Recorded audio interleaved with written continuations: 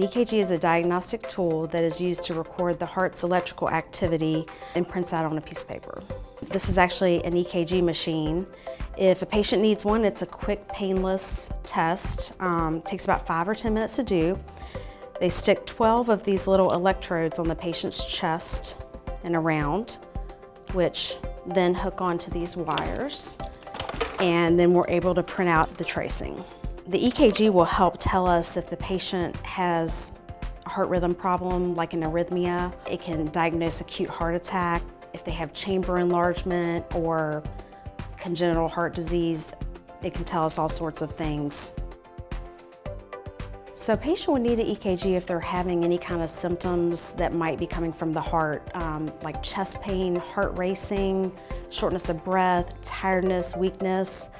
A patient may also have an EKG if they're going to undergo major surgery as sort of a preoperative testing. Some people also require an EKG if they have family history of heart disease.